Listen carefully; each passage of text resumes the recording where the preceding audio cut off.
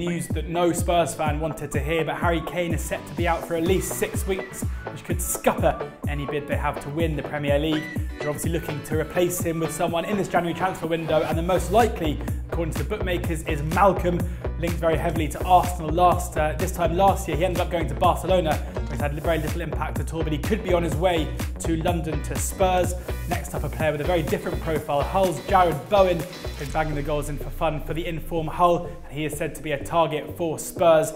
Next up, a very surprising one here, Giuseppe Rossi, the former Manchester United youth player training with the club at the moment, could be set for a move to England, and Spurs are said to be the most likely place where he could be going to.